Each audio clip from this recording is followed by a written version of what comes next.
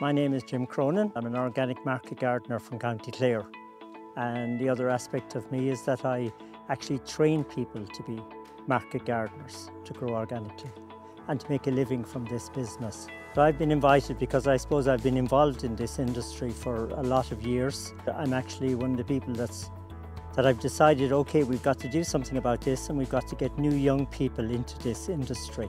It's a fantastic way of life. The challenges facing us is, well, firstly, the price we're being paid for our produce. The second thing is that we need new young blood.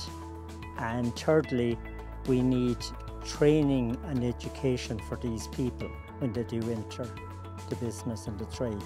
There's really no foundation training in organic vegetable growing in Ireland. So there's a series of workshops and there's various people doing work and doing good work, but there's no core driving force behind it, and that's what's badly needed.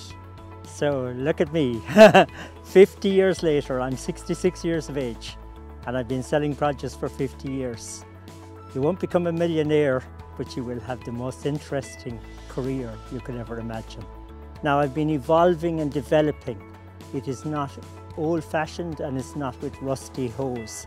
It's a real innovative, very fast-forward learning industry that's going on in the other parts of the world.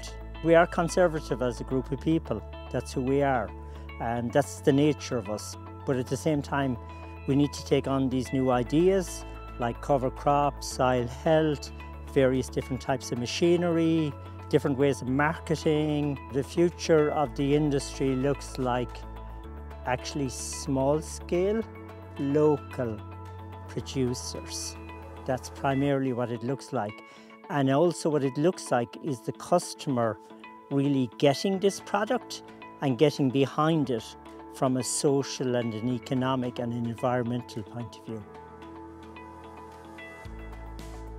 For me, growing food was like seeing it through a child's eyes, because I never knew how vegetables were brought to the table. So when you grow something, I can't even begin to explain how much more you appreciate it. It's all wonderful when the sun is shining, but when it's snowing, you have to have passion and you have to have love, and you've got to have grit, because when your fingers are freezing, unless you've got that love, passion and determination, it can be really, really tough. But I think when you find that thing in life that you love, all of that just disappears.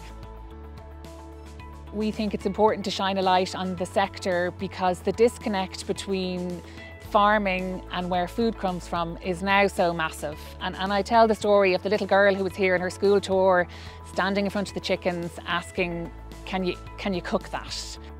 In terms of what we're growing here on the estate from a horticulture point of view, the fact that people don't even get to see that going on, it's now really rare. And for most people, coming to Airfield will be the only farm they'll ever know.